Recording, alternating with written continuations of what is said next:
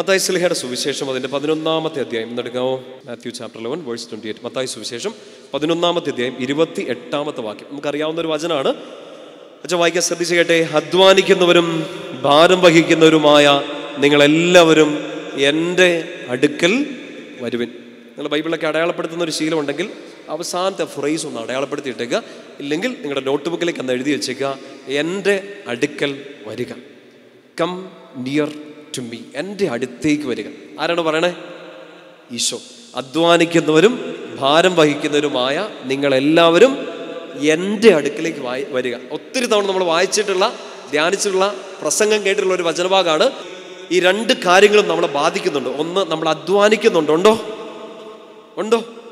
ഭാരം വഹിക്കുന്നുണ്ടോ? അധ്വാനിക്കുന്നവരാണ്. പഠനം, ജോലി, ശുശ്രൂഷ, നമ്മുടെ ഉത്തരവാദിത്തങ്ങൾ എല്ലാം അധ്വാനിക്കുന്നുണ്ട്. ഭാരമായിട്ടത് തോന്നുന്നുണ്ടോ എപ്പോഴെങ്കിലും? നിങ്ങൾ അറിയാത്തൊരു ഭാരം നിങ്ങൾ ചുമന്നോട്ട് നടക്കുന്നുണ്ട്. അതുകൊണ്ടാണ് നിങ്ങൾ ഇങ്ങനെ ഇരിക്കണം.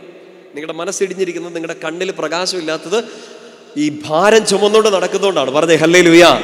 ഈശോ പറയാണ്, അധ്വാനിക്കുന്നവർ ഭാരം വഹിക്കുന്നവർ എൻ്റെ അടുക്കൽ വരിക. അധ്വാനിക്കുന്നവർ ഭാരം, രണ്ടും കൂടെ ഒരുമിച്ച് പറഞ്ഞേക്കുന്നത്. ഈ അധ്വാനിക്കാൻ നമ്മളെല്ലാം വിളിക്കപ്പെട്ടിരിക്കുകയാണോ?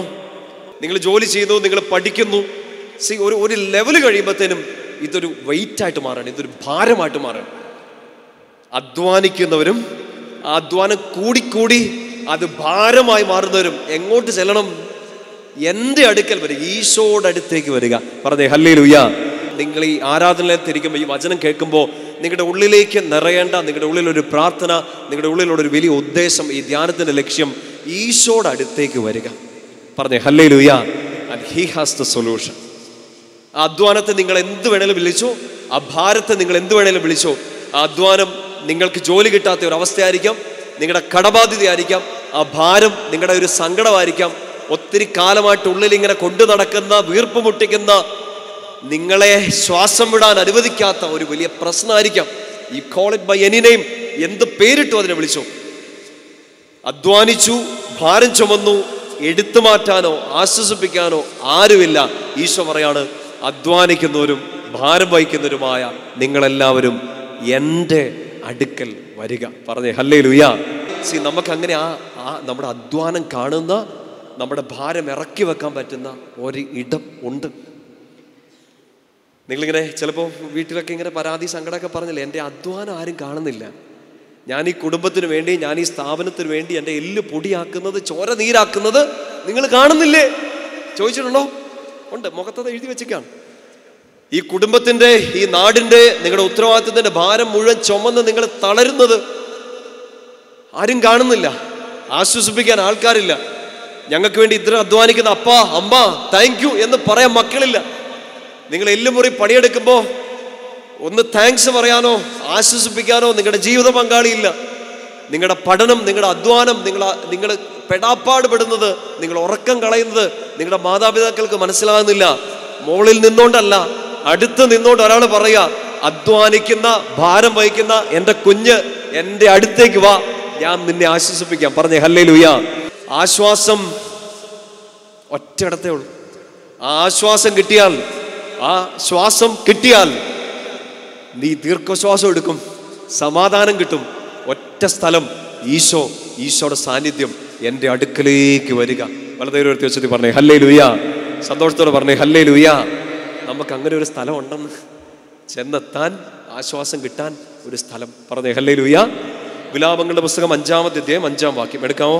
Book of ലമെന്റേഷൻസ് chapter 5 verse 5.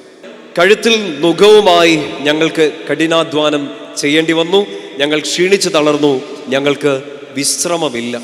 ആ വാക്കൊന്നും കൂടെ ബോധ്യം കിട്ടിയെന്ന് തോന്നുന്നു. മത്തായി സുവിശേഷം നമ്മൾ വായിച്ചതുമായിട്ട് ചേർത്ത് ചിന്തിച്ചേക്കണം. ഒരുമിച്ചൊന്ന് വായിച്ചേ.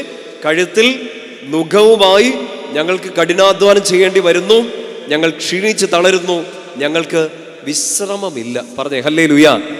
നമ്മളെല്ലാവരും അല്ലേ, നമ്മൾ മടി പിടിച്ച് നിൽക്കുന്നവരല്ല, നമ്മളെല്ലാവരും അധ്വാനിക്കുന്നുണ്ട്. നമ്മുടെ ജോലി, നമ്മുടെ പഠനം, നമ്മുടെ കരിയർ, നമ്മുടെ ശുശ്രൂഷ ജീവിതം എല്ലാം ഈശോ ആഗ്രഹിക്കുന്ന അടുത്തൊരു ലെവലിലേക്ക് കർത്താവിന് മഹത്വം കൊടുക്കാൻ വേണ്ടി നമ്മളിങ്ങനെ പരിശ്രമിച്ചുകൊണ്ടിരിക്കുന്നുണ്ട്, കഠിനാധ്വാനം ചെയ്യുന്നുണ്ട്. അവസാനം വരെ നമ്മൾ കഠിനാധ്വാനം ചെയ്യും. പക്ഷെ നമ്മൾ പെട്ടെന്ന് തളർന്നു പോവാണ്. എന്തുകൊണ്ടാണ് തളർന്നു പോണേ? ഈ ധ്യാന ഹാളിലോട്ട് കയറി വരുന്ന ഇച്ചിരി ബുദ്ധിമുട്ടുള്ള കാര്യമാണ്. കാരണം ഈ നട കയറി വരിക എന്നുള്ളത് ഇച്ചിരി ബുദ്ധിമുട്ടാണ്, കഠിനാധ്വാനമാണ്. തളരില്ല ഒരു പ്രാവശ്യമൊക്കെ കയറുമ്പോൾ, പക്ഷെ തളരും. താഴെ നിൽക്കുന്ന ഒരാളെ തോളിലെടുത്തുകൊണ്ട് മുകളിലോട്ട് കയറാൻ ശ്രമിച്ചാൽ നിങ്ങൾ തളരും. പക്ഷെ പറയുന്നത് പിടികിട്ടുന്നുണ്ടോ?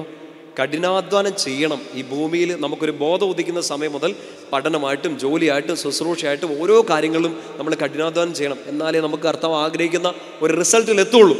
പക്ഷെ നമ്മൾ തളർന്നു പോവാണ്. പഠിച്ച് തളരുന്നു, പ്രാർത്ഥിച്ച് തളരുന്നു, അധ്വാനിച്ച് തളരുന്നു, കഴുത്തിൽ നുകവുമായി കഠിനാധ്വാനം ചെയ്യുന്നു. പറഞ്ഞേ ഹല്ലേലൂയ. ആ നുകം ഒരുപക്ഷെ നിങ്ങളുടെ സങ്കടങ്ങളായിരിക്കാം, നിങ്ങളുടെ ഭയങ്ങളായിരിക്കാം, നിങ്ങളുടെ ഇൻസെക്യൂരിറ്റി ഫീലിങ്സ് ആയിരിക്കാം, നിങ്ങളുടെ ഉള്ളിൽ ഉണങ്ങാത്തൊരു മുറിവായിരിക്കാം, നിങ്ങൾ നന്നാവില്ലെന്ന് ആരെങ്കിലും പറഞ്ഞൊരു വാക്കായിരിക്കാം, ശപിക്കപ്പെട്ടതാണെന്ന് കേട്ട ഒരു കുത്തുവാക്കായിരിക്കാം, നിങ്ങൾക്കെതിരെ ഉണ്ടായ ഒരു ദുരാരോപണമായിരിക്കാം, നിങ്ങളിപ്പോൾ അനുഭവിച്ചുകൊണ്ടിരിക്കുന്ന ഒരു ക്രൈസിസ് ആയിരിക്കാം. ആ ദുഃഖത്തിന് നിങ്ങൾ എന്ത് പേരിട്ട് വേണമെങ്കിലും വിളിച്ചോ. ഏൽക്കേണ്ടി വന്ന ഒരു മുറിവ്, വീട്ടിലുണ്ടായൊരു പ്രശ്നം, ഒരു ദാമ്പത്യത്തിൽ വന്നു പോയൊരു വിള്ളൽ, പ്രിയപ്പെട്ട ഒരാൾ ചതിച്ചത്, നിങ്ങൾ അധ്വാനിച്ചിട്ടും റിസൾട്ട് കിട്ടാതിരുന്നു പോയത്, നിങ്ങൾ തോറ്റുപോയത്, നിങ്ങൾ അകാരണമായി പീഡിപ്പിക്കപ്പെട്ടത്, നിങ്ങളുടെ ശരീരം, നിങ്ങളുടെ മനസ്സ് മുറിവേറ്റത്, ക്യാൻ ബി എനിത്തിങ്. ഈ നുകം തോളിലിരിക്കുകയാണ്, മനസ്സിലിരിക്കുകയാണ്. അതുകൊണ്ട് എന്നെ അധ്വാനിച്ചിട്ടും റിസൾട്ട് കിട്ടുന്നില്ല എന്ന് മാത്രമല്ല, തളർന്നു പോവാണ്. പറഞ്ഞേ ഹല്ലേലൂയ. ശക്തിയോട് പറ ഹല്ലേലൂയ. അങ്ങനെ തളർന്നിരിക്കുന്ന നമ്മളോടാണ് ഈശോ പറയുക, അധ്വാനിക്കുന്നവരും ഭാരം വഹിക്കുന്നവരുമായ നിങ്ങളെല്ലാവരും എങ്ങോട്ട് വരിക? എൻ്റെ അടുക്കൽ വരിക, ഞാൻ നിങ്ങളെ ആശ്വസിപ്പിക്കാം. നുകത്തെക്കുറിച്ച് ഈശോ പറയുന്നുണ്ട്, എൻ്റെ നുകം വഹിക്കാൻ എളുപ്പമുള്ളതാണ്. ഇതിൽ ഈശോ പറയുന്ന ഇത്രയേ ഉള്ളൂ, നിങ്ങൾ നിങ്ങളുടെ ഭാരം മുഴുവൻ എനിക്ക് തരിക, ഞാൻ അനുഭവിക്കുന്ന ഒരു ഭാരം, ഒരു നുകം നിങ്ങൾ എടുക്കുക. നല്ല ശ്രദ്ധയോടെ ഇരിക്കണേ. ഈ നുകം, നമ്മുടെ ജീവിതത്തിൻ്റെ നുകം നമ്മൾ ആരെങ്കിലോട്ട് കൊടുക്കും? കേട്ടായിരുന്നോ? അധ്വാനിക്കുന്നവരും ഭാരം വഹിക്കുന്നവരും എങ്ങോട്ട് ചെല്ലണം? ഈശോയുടെ അടുത്തേക്ക് ചെല്ലണം. എന്തിന്? ഈ നുകം ആരുടെ കയ്യിലോട്ട് കൊടുക്കുക? ഈശോയുടെ കയ്യിലോട്ട് കൊടുക്കുക. എന്നിട്ട് ഇങ്ങനെ ഹീ ഹീ എന്ന് പറഞ്ഞിരിക്കുകയല്ല, പകരം ഈശോ ഒരു നുകം തരികയാണ്. ഒരു നുകം നമുക്ക് എല്ലാവർക്കും തരും. ഈശോ തരുമ്പോൾ നമ്മൾ ഇത്രയും കാലം അധ്വാനിച്ചതുപോലെ, നമ്മൾ ഇത്രയും കാലം തളർന്നതുപോലെയല്ല, എൻ്റെ നുകം വഹിക്കാൻ എളുപ്പമുള്ളതും ഭാരം കുറഞ്ഞതുമാണ്. പറഞ്ഞേ ഹല്ലേലൂയ. ആ നുകം ഒരുപക്ഷെ നമ്മളെല്ലാവരുടെയും ജീവിതത്തിൽ തന്നിട്ടുള്ള ഒരു ഷെയർ ഓഫ് സഫറിങ് ആയിരിക്കും. സങ്കടം ഇല്ലാത്ത ആരിലും ഉണ്ടോ? ആരിലും ഉണ്ടോ? വേദനകളില്ലാത്ത ആരിലും ഉണ്ടോ? ഇല്ല. ഈ ഭൂമിയിൽ ജനിച്ച എല്ലാവർക്കും, ഈ ഭൂമിയിൽ നമ്മുടെ കാൽസ്പർശമേറ്റ നിമിഷം മുതൽ, നമ്മുടെ കുഞ്ഞിക്കരച്ചിൽ ഈ ഭൂമിയെ വിറകൊള്ളിച്ച സമയം മുതൽ, അവസാനം എന്നെ പോലുള്ള ആൾ നിങ്ങളുടെ ദേഹത്ത് വന്ന് ഇച്ചിരി കുന്തിരിക്കം ഇടുന്ന സമയം വരെ നമുക്ക് സഹനങ്ങളുണ്ട്, ഉറപ്പായിട്ടും. പക്ഷെ അത് നമ്മൾ ഏറ്റെടുക്കുന്ന സഹനങ്ങളല്ല. നമ്മുടെ സഹനങ്ങൾ നമ്മൾ ഈശോയ്ക്ക് കൊടുത്ത്, ഈശോ തരുന്ന ഈശോയുടെ ഒരു കുഞ്ഞു സഹനം നമുക്കും കൊണ്ട് നടക്കേണ്ടതുണ്ട്. രോഗമായിരിക്കാം, വേദനയായിരിക്കാം, ഒരു കണ്ണുനീരായിരിക്കാം. തന്നത് ആരാണ്? ഈശോ. അത് ഈശോയുടെ കയ്യിൽ നിന്ന് സ്വീകരിക്കുമ്പോൾ ഭാരം കുറയും, നുകം വഹിക്കാൻ എളുപ്പമുള്ളതാകും. പറഞ്ഞേ ഹല്ലേലൂയ. വളരെ അതിശക്തിയോട് പറഞ്ഞേ ഹല്ലേലൂയ. കൊറിന്തോസുകാർക്ക് എഴുതിയ 1-ാമത്തെ ലേഖനം, അതിൻ്റെ 10-ാം അധ്യായം 13-ാം വാക്യം. പൗലോസ് ശ്ലീഹ ഈശോയുടെ മനസ്സറിഞ്ഞുകൊണ്ട് പറയുന്ന ഒരു കാര്യമാണ്. 1 Corinthians chapter 10 verse 13. 1 കൊറിന്തോസ് 10:13 വായിക്കാമോ? മനുഷ്യ സാധാരണമല്ലാത്ത ഒരു പ്രലോഭനവും നിങ്ങൾ നേരിട്ടിട്ടില്ല. പ്രലോഭനം എന്ന് വെച്ചാൽ നമ്മുടെ വെറുതെ ടെംപ്റ്റേഷൻ എന്ന് മാത്രമല്ല, നമ്മുടെ മുമ്പിൽ സങ്കടം വരുന്ന, നമ്മുടെ വിശ്വാസത്തെ ചോദ്യം ചെയ്യുന്ന എന്തും, നമ്മുടെ പ്രത്യാശയെ ചോദ്യം ചെയ്യുന്ന എന്തും ഒരു പ്രലോഭനമായിട്ട് മാറാം. വായിച്ചേ, ദൈവം വിശ്വസ്തനാണ്, നിങ്ങളുടെ ശക്തിക്കതീതമായ പ്രലോഭനങ്ങൾ. ഒരു ഹൈഫനിട്ട് അവിടെ സഹനങ്ങളെന്നോ വേദനകളെന്നോ കണ്ണുനീരുകളെന്നോ ഒക്കെ നിങ്ങൾ ആഡ് ചെയ്തോ. നിങ്ങളുടെ ശക്തിക്കതീതമായ പ്രലോഭനങ്ങൾ ഉണ്ടാകാൻ അവിടുന്ന് അനുവദിക്കില്ല. This is A promise. തൊട്ടടുത്ത വാക്യം വായിച്ചേ. പ്രലോഭനങ്ങൾ ഉണ്ടാകുമ്പോൾ, സഹനങ്ങൾ, വേദനകൾ, കടബാധ്യതകൾ, രോഗങ്ങൾ, കണ്ണുനീരുകൾ, ചതിക്കുഴികൾ, ഇരുട്ടടികൾ, വേദനകൾ എല്ലാം ഉണ്ടാകുമ്പോൾ അവയെ അതിജീവിക്കാൻ വേണ്ട ശക്തി അവിടുന്ന് നിങ്ങൾക്ക് നൽകും. പറഞ്ഞേ ഹല്ലേലൂയ. ശക്തിയോടെ പറ ഹല്ലേലൂയ. സോ ഈശോയുടെ ആ നുകം, ഈശോ നമ്മുടെ ജീവിതത്തിൽ അനുവദിച്ചിരിക്കുന്ന ചില സഹനങ്ങൾ, ചില വേദനകൾ നമുക്ക് താങ്ങാവുന്നത് മാത്രമേ അവൻ തന്നിട്ടുള്ളൂ. ഇനി താങ്ങാൻ പറ്റില്ല എന്ന് നമുക്ക് തോന്നിയാലും അനുവദിച്ചത് കർത്താവാണെങ്കിൽ അതിജീവിക്കാൻ ശക്തി അവൻ തരും. എന്നാച്ചൻ പറഞ്ഞേ, അനുവദിച്ചത് കർത്താവാണെങ്കിൽ അതിജീവിക്കാൻ ശക്തി കർത്താവ് തരും. പറഞ്ഞേ ഹല്ലേലൂയ. വിശ്വാസത്തോടെ പറ ഹല്ലേലൂയ. അതുകൊണ്ട് നിങ്ങളിപ്പോൾ ചെയ്യേണ്ട ഒറ്റ കാര്യം ഇതാണ്. ഇപ്പം ലൈഫിൽ നമുക്ക് അറിഞ്ഞൂടാ ഇത് കർത്താവ് തന്നതാണോ അതോ എൻ്റെ അബദ്ധം കൊണ്ട് വന്നതാണോ, കർത്താവ് ഇതെൻ്റെ വിധിയാണോ, നമുക്ക് അറിഞ്ഞൂടാ. അറിയാമോ ആർക്കെങ്കിലും? ഇല്ല. നമുക്ക് ചെയ്യാൻ പറ്റുന്ന ഇത്രയേ ഉള്ളൂ. കണ്ണും പൂട്ടി നിങ്ങളിപ്പോൾ അനുഭവിച്ചുകൊണ്ടിരിക്കുന്ന ആ നുകം, ആ ഭാരം ഈശോയ്ക്ക് കൊടുത്തേക്ക്. എനിക്ക് താങ്ങാൻ പറ്റുന്നില്ലെന്ന് പറഞ്ഞേക്കുക. ചിലപ്പോൾ ഈശോ നിനക്കിത് താങ്ങാൻ പറ്റും, നിനക്ക് കുറച്ചുകൂടെ ആത്മധൈര്യം ഉണ്ടാകാൻ, നിനക്ക് കുറച്ചുകൂടെ സഹനശക്തി ഉണ്ടാകാൻ വേണ്ടി ഈശോ ചിലപ്പോൾ നിന്നെ കൊണ്ട് ഇത് പറ്റും എന്ന് വിചാരിച്ച് തന്നായിരിക്കും. ഈ ഭാര്യയെ, ഈ ഭർത്താവിനെ, ഈ ജോലിയെ, ഈ ക്വാളിഫിക്കേഷനെ, ഇപ്പം അനുഭവിച്ചുകൊണ്ടിരിക്കുന്ന എനി ക്രൈസിസ് നിനക്കിത് താങ്ങാൻ പറ്റുമെന്ന് കരുതി തന്നതായിരിക്കും. പക്ഷെ ഈശോട് പറ, പറ്റുന്നില്ല, പറ, എനിക്ക് ഈ നുകം വഹിച്ചുകൊണ്ട് നടക്കാൻ പറ്റുന്നില്ല. And you surrender it totally to Christ. ഈശോയുടെ കയ്യിലേക്ക് അതെല്ലാം കൊടുത്തേക്ക്. എനിക്ക് താങ്ങാൻ പറ്റില്ല കർത്താവേ. ലോകത്തിന്റെ പാപം മുഴുവൻ വഹിച്ചവന് നിന്റെ ആ നുകം എടുത്ത് മാറ്റാൻ പറ്റും, ഏറ്റെടുക്കാൻ പറ്റും. എന്നിട്ട് ഈശോയെ നീ അനുവദിക്കുന്നത് മാത്രം എനിക്ക് തരിക. പറഞ്ഞേ ഹല്ലേലൂയ. ഒന്ന് കണ്ണും പൂട്ടി വിശ്വസിച്ചെന്ന് പറയാൻ പറ്റുമോ? അങ്ങനെയെങ്കിൽ അവനെ അതേ തരുവുള്ളൂ. ഇപ്പം കിട്ടിയിരിക്കുന്ന, അച്ഛൻ ഈ പറയുന്നെങ്കിൽ പിടികിട്ടുന്നുണ്ടോ? ഇപ്പം കിട്ടിയിരിക്കുന്നത് നിനക്ക് താങ്ങാൻ പറ്റുമെന്ന് കരുതി ഈശോ തന്നേക്കാണ്. പറ്റുന്നില്ലേ, അപ്പൻ്റെ കയ്യിലോട്ട് അതും കൊടുക്കുക. And you B free. നീ സ്വാതന്ത്ര്യത്തിലേക്ക് വരിക, നീ ഫ്രീ ആവുക. ഈശോ തരുന്ന ഒരു സഹനം, എല്ലാ മനുഷ്യ ജീവിതത്തിന് അനുവദിച്ചിരിക്കുന്ന ഒരു നുകം, വഹിക്കാൻ എളുപ്പമുള്ള ആ നുകം അവൻ്റെ കയ്യിൽ നിന്ന് എടുത്ത് ഏറ്റെടുക്കുക. അവൻ ആശ്വസിപ്പിക്കും, അതിജീവിക്കാൻ ശക്തി തരും. അനുവദിച്ചത് കർത്താവാണെങ്കിൽ അതിജീവിക്കാൻ ശക്തി കർത്താവ് തരും. വലതുകരം നെഞ്ചോട് ചേർത്ത് പിടി, പറ, അനുവദിച്ചത് കർത്താവാണെങ്കിൽ അതിജീവിക്കാൻ എൻ്റെ കർത്താവ് എനിക്ക് ശക്തി തരും. ആമേൻ. ജെറമ്യ പ്രവാചകന്റെ പുസ്തകം 29 എടുക്കാമോ?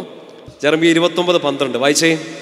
അപ്പോൾ നിങ്ങൾ എന്നെ വിളിച്ചപേക്ഷിക്കും, എൻ്റെ അടുക്കൽ വന്ന് പ്രാർത്ഥിക്കും, ഞാൻ നിങ്ങളുടെ പ്രാർത്ഥന ശ്രവിക്കും. ആ ഫ്രൈസ് ശ്രദ്ധിക്കണേ.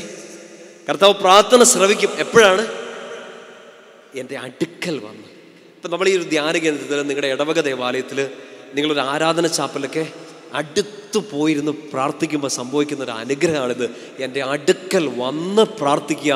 ആ പ്രാർത്ഥന ഞാൻ കേൾക്കും. ഇതൊരു പ്രോമിസാണ്. കിട്ടുന്നുണ്ടോ? പ്രാർത്ഥന കേട്ടേക്കാം, പ്രാർത്ഥന കേൾക്കാൻ നോക്കാം എന്നല്ല, ഐ വിൽ ഹിയർ. നിങ്ങൾ എൻ്റെ അടുക്കൽ വന്ന് പ്രാർത്ഥിക്കുക, ഞാൻ പ്രാർത്ഥന കേൾക്കും. പറഞ്ഞേ ഹല്ലേലൂയ. വിശ്വാസത്തോടെ വചനം ഒന്നുകൂടെ വായിച്ചേ. 12-ാം വാക്യം, ജെറമ്യ 29:12. അപ്പോൾ നിങ്ങൾ എന്നെ വിളിച്ചപേക്ഷിക്കും, എൻ്റെ അടുക്കൽ വന്ന് പ്രാർത്ഥിക്കും, ഞാൻ നിങ്ങളുടെ പ്രാർത്ഥന ശ്രവിക്കും. വർഷങ്ങളായി കാണും, മാസങ്ങളായി കാണും നിങ്ങൾ വിളിച്ചപേക്ഷിക്കാൻ തുടങ്ങിയിട്ട്, കർത്താവെ സഹായിക്കുന്നു. പക്ഷേ ഈശോ നമുക്കൊരു വലിയ ബോധ്യം തരികയാണ് വചനത്തിലൂടെ. വിളിച്ചപേക്ഷിച്ചു, വെരി ഗുഡ്. ഇപ്പം നിങ്ങൾ എന്താ ചെയ്യണം?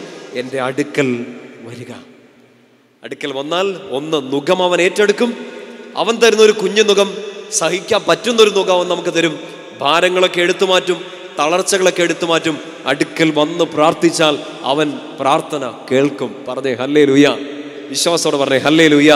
13-ാം വാക്യം വായിച്ചോ. നിങ്ങൾ എന്നെ അന്വേഷിക്കും, പൂർണ്ണ ഹൃദയത്തോടെ എന്നെ അന്വേഷിക്കുമ്പോൾ കണ്ടെത്തും. നിങ്ങൾ എന്നെ കണ്ടെത്താൻ ഞാൻ ഇടയാക്കുമെന്ന് കർത്താവ് അരുളി ചെയ്യുന്നു. ഞാൻ നിങ്ങളുടെ ഐശ്വര്യം പുനഃസ്ഥാപിക്കും. ഞാൻ നിങ്ങളുടെ ഐശ്വര്യം പുനഃസ്ഥാപിക്കും. നിങ്ങൾ എന്നെ അന്വേഷിക്കാൻ ഞാൻ ഇടയാക്കും. ശരിക്കും ഒന്ന് ചിന്തിച്ചാൽ മതി. കർത്താവിനെ ശരിക്കും നമ്മളൊന്ന് അന്വേഷിക്കാൻ തുടങ്ങിയത് ചിലപ്പോൾ സഹനങ്ങളുടെ ഒരു കാലഘട്ടത്തിലായിരിക്കാം. ആണോ? ഈശോ അവിടെ ഉണ്ട്, നമുക്ക് വേദപാഠമൊക്കെ കിട്ടി, കുർബാനയ്ക്കൊക്കെ പോകുന്നുണ്ട്. പക്ഷേ ശരിക്കും ഈശോയിലേക്ക് അടുത്തത് മിക്കവാറും ഒരു ചവിട്ട്, ഒരു തൊഴി, ഒരു കൊത്ത് കിട്ടിയപ്പോഴായിരിക്കും. ശപിച്ചതൊന്നുമല്ല, കർത്താവ് തള്ളിക്കളഞ്ഞൊന്നുമല്ല. നീ അടുത്തേക്ക് വരാൻ വേണ്ടി ആ വാക്ക് ശ്രദ്ധിക്കണം.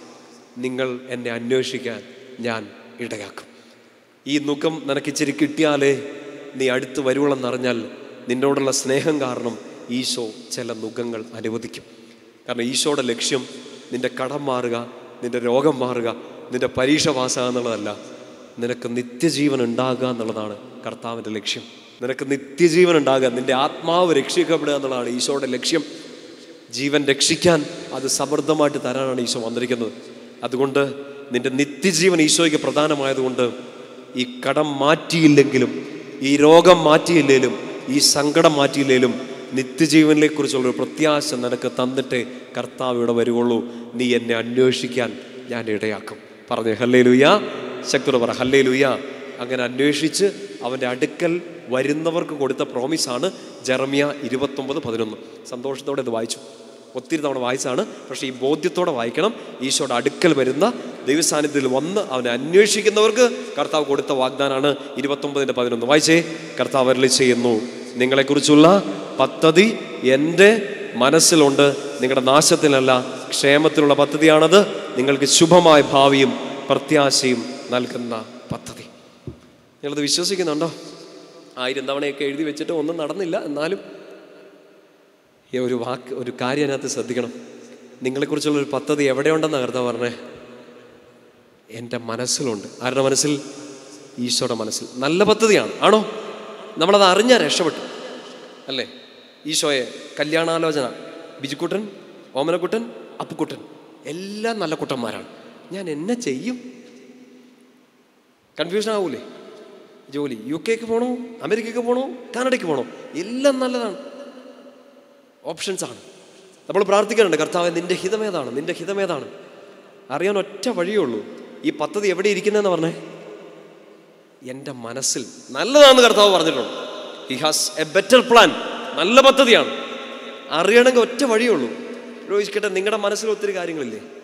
നിങ്ങളുടെ മനസ്സിൽ ഒത്തിരി കാര്യങ്ങളില്ലേ? ഞാനത് എങ്ങനെയാണ് അറിയുന്നത്? Unless I come close to you I will never know. ഞാൻ നിങ്ങളുടെ അടുത്തേക്ക് വരാതെ, നിങ്ങളോട് അടുക്കാതെ, നിങ്ങളോട് കൂട്ടുകൂടാതെ, നിങ്ങളുടെ കൂടെ കുറച്ച് സമയം സ്പെൻഡ് ചെയ്യാതെ നിങ്ങളുടെ മനസ്സിലുള്ളത് അറിയാൻ പറ്റുമോ? അച്ഛൻ പറയുന്നത് പിടികിട്ടുന്നുണ്ടോ? ഇപ്പം നിങ്ങൾ എന്നെ നോക്കി ചിരിക്കുന്നുണ്ട്, പക്ഷെ ഉള്ളിൽ പല്ല് കടിക്കുകയാണോ ഞാൻ എങ്ങനെ അറിയുന്നത്? നിങ്ങളുടെ തനിക്കുണോ എപ്പോൾ അറിയും? ഒരു 3-4 ദിവസം കൂടെ നിൽക്കുമ്പോൾ അറിയാം. എൻ്റെ ആണോ? എന്നാൽ നമ്മൾ ഈ മോഹൻലാലും ഫഹദ് ഫാസിലും കളിച്ച് നിൽക്കാൻ നമുക്ക് നന്നായിട്ടറിയാം. നമുക്ക് കള്ളച്ചിരി കാണിച്ച് നമുക്ക് ഉടായ്പൊക്കെ മറച്ചു പിടിച്ച് നിൽക്കാൻ നമുക്കറിയാം. പക്ഷെ നിങ്ങളുടെ മനസ്സിലുള്ള നിങ്ങളുടെ സ്വപ്നങ്ങൾ, നിങ്ങളുടെ പദ്ധതികൾ, നിങ്ങളുടെ സങ്കടങ്ങൾ എനിക്കത് അറിയാൻ പറ്റുന്നത് ഞാൻ നിങ്ങളുടെ അടുത്ത് വന്നാലേ പറ്റുള്ളൂ. നിങ്ങളോട് അടുക്കണം. കിട്ടുന്നുണ്ടോ? സോ നിന്നെക്കുറിച്ചൊരു പദ്ധതി ആരുടെ മനസ്സിലുണ്ട്? കർത്താവിൻ്റെ മനസ്സിലുണ്ട്. കിട്ടുന്നുണ്ടോ? പരിശുദ്ധാത്മാവ് പറഞ്ഞു തരുന്നത് കൃത്യമായിട്ട് എടുത്തേക്കണം. അവൻ്റെ മനസ്സിലുള്ള എന്നെക്കുറിച്ചുള്ള ആ നല്ല പദ്ധതി, അതിൽ എനിക്കൊരു ഡൗട്ടും ഇല്ല. എന്നെക്കുറിച്ചൊരു നല്ല പദ്ധതിയാണ്. അതവൻ്റെ മനസ്സിലാണ്. അത് മനസ്സിലാവണമെങ്കിൽ ഒറ്റ വഴിയേ ഉള്ളൂ. ഞാൻ അവൻ്റെ അടുത്തേക്ക് ചെല്ലണം, അവനോട് അടുക്കണം. കിട്ടുന്നുണ്ടോ? അപ്പോൾ ഈശോയോട് അടുത്തുള്ള അനുഗ്രഹങ്ങളാണ് നമ്മൾ പറഞ്ഞുകൊണ്ടിരിക്കുന്നത്. മുഖം മാറും, ഭാരം മാറും, പ്രാർത്ഥന കേൾക്കും. കർത്താവിന് നിന്നെക്കുറിച്ചുള്ളൊരു പദ്ധതി കുഞ്ഞെ മനസ്സിലാക്കാൻ പറ്റും. പറഞ്ഞേ ഹല്ലേലൂയ. ജെറമ്യ 30 ടൈറ്റിൽ വായിച്ചേ. രക്ഷയുടെ വാഗ്ദാനം. സോ അതിൻ്റെ മൂന്നാമത്തെ വാക്യം വായിച്ചു. 30:3 വായിച്ചേ. എന്തെന്നാൽ എൻ്റെ ജനമായ ഇസ്രായേലിൻ്റെയും യൂദായുടെയും സുസ്ഥിതി പുനഃസ്ഥാപിക്കാനുള്ള ദിവസം വരുന്നു. കഴിഞ്ഞ അധ്യായവുമായിട്ടൊക്കെ ഇങ്ങ് ചേർത്ത് ചിന്തിച്ചേക്കണം. അടുത്തിരിക്കുമ്പോൾ അനുഗ്രഹിക്കുന്നു, പ്രാർത്ഥന കേൾക്കുന്നു, അവൻ പദ്ധതി പറഞ്ഞു തരുന്നു. അപ്പോൾ ഈശോ നമ്മൾ അടുത്തിരിക്കുമ്പോൾ നമുക്കൊരു ബോധ്യം തരികയാണ്, നിങ്ങളെക്കുറിച്ച്, നിങ്ങളുടെ കുടുംബം, നിങ്ങളുടെ ജീവിതം, നിങ്ങളുടെ സ്വപ്നങ്ങൾ, അതിനെക്കുറിച്ചുള്ള എൻ്റെ പദ്ധതി, നിങ്ങളുടെ സുസ്ഥിതി പുനഃസ്ഥാപിക്കാനുള്ള ദിവസം വരുന്നു. പറഞ്ഞേ ഹല്ലേലൂയ.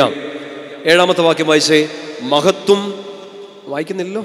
മഹത്വം അതുല്യവുമാണ് ആ ദിവസം, അത് യാക്കോബിന് അനർത്ഥകാലമാണ്, അവൻ രക്ഷപ്പെടും. ആ വാക്കൊന്നുകൂടെ വായിക്കാമോ?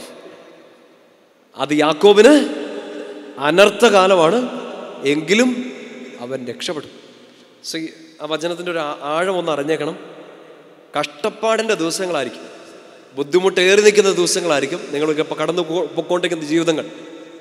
പക്ഷെ നമുക്കൊരു പ്രോമിസാണ്, അവൻ രക്ഷപ്പെടും. ആര്? ഈ അടുത്തിരിക്കുന്നവൻ രക്ഷപ്പെടും. ആ ദിവസം വരുന്നു. അനർത്ഥകാലത്ത് അവന് രക്ഷയുണ്ടാവും. കഷ്ടപ്പാടിൻ്റെ ദിവസങ്ങളിലൂടെയാണ് കടന്നു പോകുന്നത്, പക്ഷേ ഞാൻ രക്ഷപ്പെടും. പറഞ്ഞേ ഹല്ലേലൂയ. 116-ാം സങ്കീർത്തനം 10-ാമത്തെ വാക്യം പെട്ടെന്ന് എടുത്തു, ഇതിലേക്ക് തിരിച്ചു വരണം. 116-ാമത്തെ സങ്കീർത്തനം അതിൻ്റെ 10-ാമത്തെ വാക്യം വായിച്ചേ. ഞാൻ കൊടിയ ദുരിതത്തിൽ അകപ്പെട്ടു എന്ന് ഞാൻ പറഞ്ഞപ്പോഴും ഞാൻ എൻ്റെ വിശ്വാസം കാത്തു സൂക്ഷിച്ചു. കൊടിയ ദുരിതം, അനർത്ഥകാലം, സങ്കടങ്ങളുടെ പെയ്ത്തൊഴുക്ക്, കാൽച്ചോട്ടിലെ മണ്ണൊലിച്ചു പോകുന്നു, പിടിച്ചു നിൽക്കാൻ പറ്റാത്തൊരവസ്ഥ, അനർത്ഥകാലം. സഹായിക്കാൻ ആരുമില്ല, കേൾക്കാൻ ആരുമില്ല, മുട്ടാനൊരു വാതിലില്ല, കൈനീട്ടാനൊരു ഇടമില്ല, കേൾക്കാനൊരു ചെവിയോ ഹൃദയമോ ഇല്ല. അനർത്ഥകാലം. പക്ഷേ കൊടിയ ദുരിതത്തിൽ അകപ്പെട്ടു എന്ന് ഞാൻ പറഞ്ഞപ്പോഴും ഞാൻ എൻ്റെ വിശ്വാസം കാത്തു സൂക്ഷിച്ചു. പറഞ്ഞേ ഹല്ലേലൂയ. സോ കർത്താവ് എങ്ങനെയാണ് അനുഗ്രഹിക്കാൻ പോവുക? 30-ാമത്തെ അധ്യായം അതിൻ്റെ 8-ാമത്തെ വാക്യം ഉറക്കെ വായിച്ചേ. ഈ അനുഗ്രഹം കിട്ടണം എന്ന ആഗ്രഹമുള്ള എല്ലാവരും വായിച്ചു. 30-ന്റെ 8ഉം 9. Jeremiah 30, 8, 9. Book of Jeremiah chapter 30 verse 8 and 9 വായിച്ചേ ഉറക്കെ. സൈന്യങ്ങളുടെ കർത്താവ് അരുളി ചെയ്യുന്നു, അന്ന് ഞാൻ അവരുടെ കഴുത്തിലെ നുകം തകർക്കൂന്ന് പറയാതെ ആ വചനത്തിന് ഇക്കിളി വരും. അതിന്റെ പവറിൽ പറ, അന്ന് ഞാൻ അവരുടെ കഴുത്തിലെ നുകം തകർക്കും. ഇത് കർത്താവാണ് പറയണത്. പിടിയിട്ടുന്നുണ്ടോ? ഈ നുകം നീ എന്നെ പേരിട്ട് വിളിച്ചാലും ആ അനുഗ്രഹത്തിന്റെ ദിവസം, ഈ അനർത്ഥ കാലത്തിലൂടെ നീ കടന്നു പോകുമ്പോൾ നിന്നെ രക്ഷിക്കാൻ വേണ്ടി കർത്താവ് തെരഞ്ഞെടുത്ത ഈ ദിവസം അവൻ ചെയ്യുന്ന ആദ്യത്തെ പ്രവൃത്തി, ഭയാനകമായ ലോകം അത്ഭുതമെന്ന് വിളിക്കുന്ന ആ ഒരു ദിവസം നിന്റെ കഴുത്തിലെ നുകം എടുത്തു മാറ്റിക്കളയും, ആശ്വാസം തരും. അതൊക്കെ ഈശോ ലൈറ്റായിട്ട് പറയാണ്.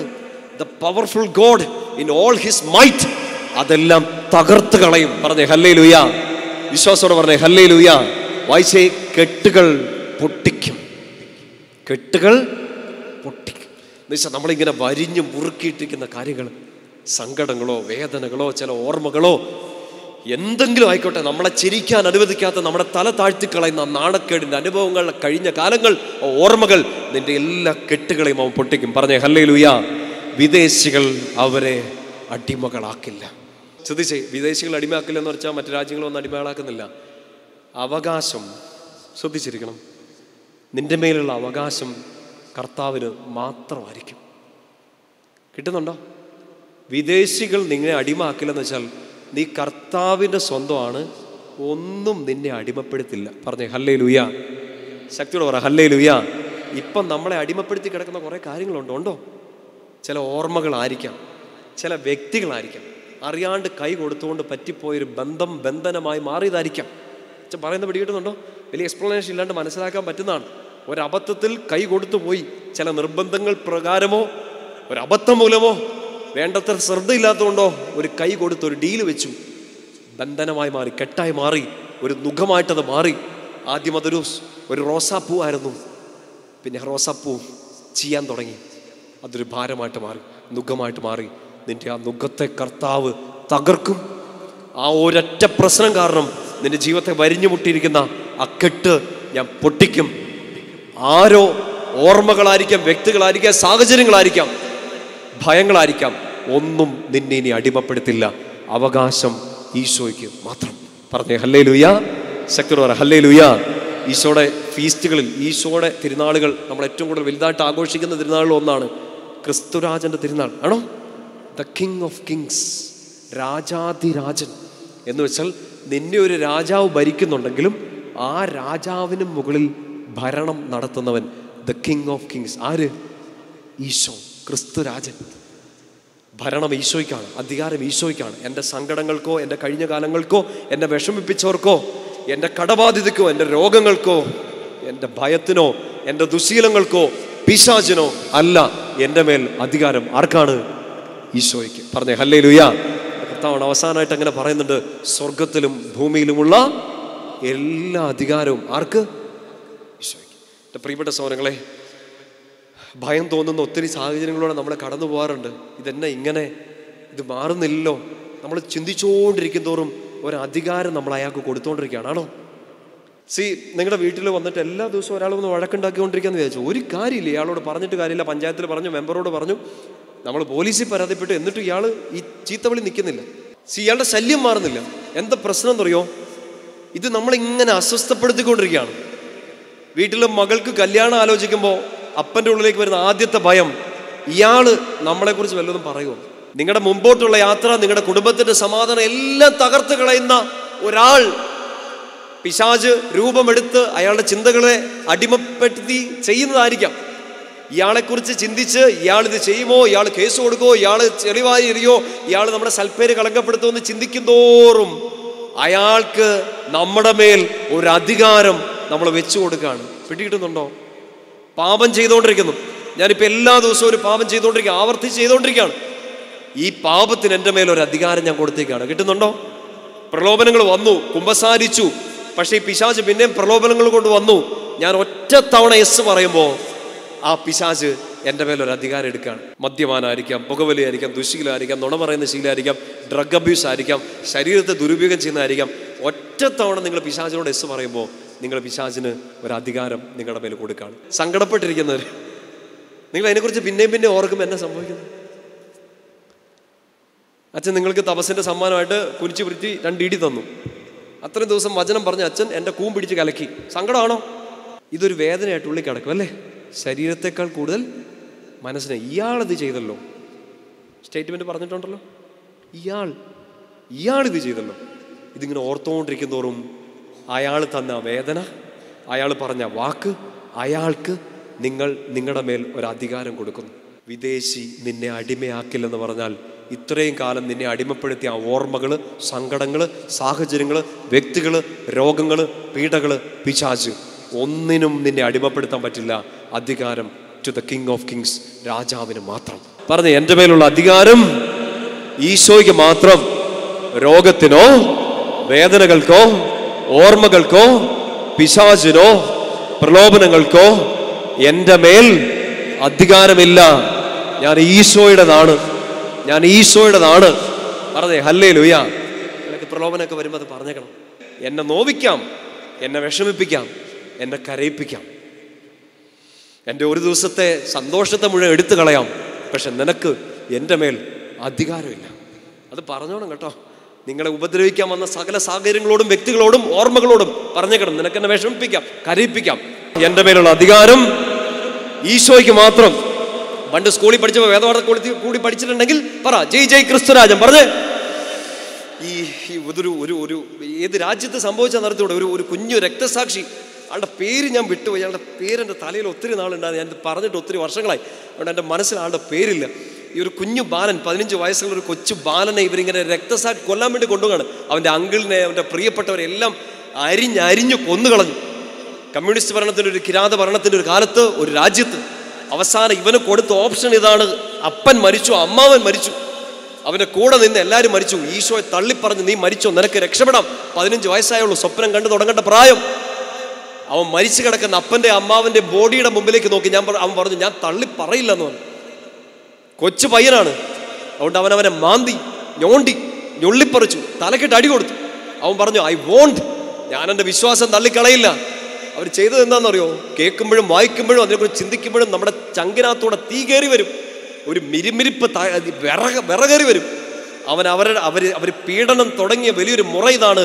അവൻ്റെ ഉപ്പൂറ്റി കാൽപാദത്തിൻ്റെ അടിവശത്ത് ഒരള്ള്, നമ്മുടെ പുല്ലുമാന്തി പോലത്തെ ഒരു സാധനം പിടിച്ചള്ളി അവൻ്റെ ഉപ്പൂറ്റി വലിച്ച് പറിച്ചെടുത്തു. നൗ യു ഡിനൈ ക്രൈസ്റ്റ്, നിനക്ക് ജീവിക്കാന്ന് പറഞ്ഞു. കാല് നിലത്ത് കുത്താൻ പറ്റില്ല. 2 കാലിൻ്റെയും ഉപ്പൂറ്റി ഭാഗം വലിച്ച് പറിച്ചെടുത്ത് ചോര ചിന്തി നിൽക്കുകയാണ്. കാല് നിലത്ത് കുത്താൻ പറ്റില്ല. എന്നിട്ട് അവൻ തള്ളി പറയാത്തത് കൊണ്ട് ഉപ്പുകല്ല് വിരിച്ച ഉപ്പ് കല്ലേൽ അവനെ കയറ്റി നിർത്തി. Now you deny. അവൻ പറഞ്ഞു, ഐ വിൽ നോട്ട്, മരിക്കാൻ തയ്യാറായിക്കോളാൻ പറഞ്ഞു. വെട്ടുകൊണ്ടോ തോക്കിൻ മുനയിലോ നിനക്ക് തീരുമാനിക്കാം. അവൻ കൈ വിരിച്ചു പിടിച്ചു, ഒറ്റ കാര്യം പറഞ്ഞു. അതാണ് ഇന്നും നമ്മൾ വിളിച്ചു പറഞ്ഞുകൊണ്ടിരിക്കുന്നത്, വിവാ ക്രിസ്തു റേ, ക്രിസ്തു രാജൻ ജയിക്കട്ടെ. നിങ്ങളല്ല ജയിക്കാൻ പോകുന്നു. നിങ്ങൾക്ക് എന്നെ ഒരു വെടിയുണ്ടെ തീർക്കാൻ പറ്റും. എനിക്കെതിരെ എൻ്റെ വിശ്വാസത്തെ ചോദ്യം ചെയ്യാൻ പറ്റും. ക്രിസ്തു രാജൻ ജയിക്കട്ടെ. അതാണ് നമ്മുടെ മിഷൻ ലീഗിലും നമ്മുടെ തിരുവാല സഖ്യത്തിലും നമ്മൾ ഈ ഈശോയുടെ ക്രിസ്തുരാജൻ്റെ തിരുനാളിലൊക്കെ ഒരു മഞ്ഞക്കൊടിയൊക്കെ പിടിച്ചുകൊണ്ട് പറഞ്ഞു നടന്നത്, ജയ് ജയ് ക്രിസ്തുരാജൻ, ക്രിസ്തുരാജൻ ജയിക്കട്ടെ. വിവാ ക്രിസ്തുരേ. അധികാരം ആർക്ക്? ഈശോയ്ക്ക്. ഇതുപോലെ ഉപ്പൂറ്റി പറിച്ചെടുക്കുന്ന അനുഭവങ്ങളിലൂടെ നിങ്ങൾ കടന്നു പോകുന്നുണ്ടാവും എൻ്റെ പ്രിയപ്പെട്ട സഹോദരങ്ങളെ. കാൽച്ചോട്ടിൽ മണ്ണൊലിച്ചു പോകുന്നുണ്ടാവും. നിൽക്കുന്നിടം കടന്ന് അളകായിരിക്കും, പിടിച്ചു നിൽക്കാൻ പറ്റുന്നില്ല. ഇനി എന്നെ ചെയ്യേണ്ടതെന്ന് അറിഞ്ഞൂടാ. എടുത്തു വെക്കുന്നതല്ല ഇരുട്ടിലേക്ക്, ചതിക്കുഴിയിലേക്ക്. ആരെയും വിശ്വസിക്കാൻ പറ്റുന്നില്ല. സങ്കടങ്ങൾ തരികയാണ്. ഹൃദയം കൊടുത്തവരൊക്കെ ഹൃദയത്തിൽ ആഴത്തിൽ മുറിവേൽപ്പിച്ച് അകന്നു പോകണം. വേദനകളുടെ ഒരു വലിയ നോവൽ തുറന്നു വെച്ചിരിക്കുകയാണ്. പക്ഷേ ഈ പുസ്തകം തീർന്നിട്ടില്ല. ഇനിയും എഴുതാൻ വേണ്ടി കർത്താവ് താളുകൾ ബാക്കി വെച്ചിട്ടുണ്ട്. അവൻ എഴുതുന്ന ഒരു കഥ, നിന്റെ ചരിത്രം ഇനി ആരംഭിക്കാൻ പോകുന്നേ ഉള്ളൂ. ഒറ്റ ഈ ഒരു നടുക്ക് വന്ന് നിൽക്കുമ്പോൾ ഈശോ ചോദിക്കുന്നുണ്ട്, ഈ സഹനത്തിൻ്റെ ഇടയ്ക്ക് നീ എൻ്റെ അടുത്ത് വരുന്നോ, എൻ്റെ കൂടെ നിൽക്കുന്നോ? Or you are going to deny me? കാൽച്ചോട്ടിൽ നിന്ന് എന്ത് ഒലിച്ചു പോയാലും പിടിച്ചു നിൽക്കാൻ പറ്റിയില്ലെങ്കിലും, കഠിന വേദനയുടെ രാത്രികളിലും ഉറക്കമില്ലാത്ത പ്രതീക്ഷയില്ലാത്ത ദിവസങ്ങളിലും ഒറ്റയ്ക്കിരുന്ന് സങ്കടപ്പെടുമ്പോഴും പറഞ്ഞേക്കണം, വിവാ ക്രിസ്തുറേ, ക്രിസ്തുരാജൻ ജയിക്കട്ടെ. ഈശോയെ ജയിക്കൂ, ഈശോയെ ജയിക്കൂ. സങ്കടങ്ങളും വേദനകളും അല്ല. ഈശോയുടെ കുഞ്ഞായ നിന്റെ മേൽ അധികാരം ഈശോയ്ക്കാണ്. ഈശോയെ ജയിക്കുള്ളൂ. 30-ാമത്തെ അധ്യായം അതിൻ്റെ 11-ാമത്തെ വാക്യം ഒന്ന് അടയാളപ്പെടുത്തിയിട്ട് വായിച്ചു. ജെറമ്യാ 30:11 വായിച്ചേ. നിന്നെ രക്ഷിക്കാൻ നിന്നോട് കൂടെ ഞാനുണ്ട്. നിന്നെ രക്ഷിക്കാൻ നിന്നോട് കൂടെ ഞാനുണ്ട്. So this is A greatest promise. കർത്താവ് നമുക്ക് തന്നിരിക്കുന്ന ഏറ്റവും വലിയ വാഗ്ദാനം ഇതാണ്. നിന്നെ രക്ഷിക്കാൻ നിന്റെ കൂടെ ഞാനുണ്ട്. ഇത് ചങ്കിനകത്തോട്ട് കയറുന്നുണ്ടോ? ഇത് കേട്ട് എഴുന്നേറ്റ് ഓടേണ്ടതാണ് നിങ്ങൾ. മതി ധ്യാനം, ഞങ്ങൾക്ക് ഇത് മതി എന്ന് പറഞ്ഞ് എഴുന്നേറ്റ് ഓടണം. കാരണം ഈ ബോധം ഉള്ളിലോട്ട് കിട്ടണം. ഞാനീ പറഞ്ഞു തരുന്നത് കുറേ ജിമ്മിക്കുകൾ കാണിച്ച് നിങ്ങളുടെ സങ്കടങ്ങളെല്ലാം കൂടെ ഇങ്ങനെ കണ്ണടച്ച് വെച്ച് കണ്ണിലിച്ച് പൊടിയിടാനല്ല. It is there. അതൊരു റിയാലിറ്റിയാണ്. പക്ഷെ നമ്മൾ പിടിച്ചു നിൽക്കും. നിന്നെ രക്ഷിക്കാൻ നിന്റെ കൂടെ ഞാനുണ്ട്. ഈ വേദനയ്ക്കോ ഈ രോഗത്തിനോ ഈ സങ്കടങ്ങൾക്കോ നിന്നെ തളർത്തിക്കളഞ്ഞ സാഹചര്യങ്ങൾക്കോ അല്ല അധികാരം. ആർക്ക്? രാജാവിന്, ഈശോയ്ക്ക് മാത്രം. അവൻ അധികാരം ഏറ്റെടുക്കും. അത് മാത്രം ഉള്ളിലേക്കൊന്ന് നിറഞ്ഞാൽ മതി. എൻ്റെ അധികാരി ഈശോയാണ്. അതോറിറ്റി ഇൻചാർജ് അത് ഈശോ. മറ്റാർക്കും ഇത്രയും കാലം നിങ്ങൾ അങ്ങനെ ഒരു കൈ വെച്ചു കൊടുത്തു, അധികാരം കൊടുത്തു, അതെല്ലാം നിങ്ങൾക്ക് സങ്കടം കൊണ്ട് തന്നിട്ടുണ്ട്. എല്ലാം നമ്മൾ തള്ളിക്കളയാണ്. എല്ലാ അധികാരത്തെയും മാറ്റി നിർത്തി ഇനി മുട്ടുകുത്തുന്നത് ഒരേ ഒരു അധികാരിയുടെ മുമ്പിൽ. ഈശോ. വിവാ ക്രിസ്തു റേ.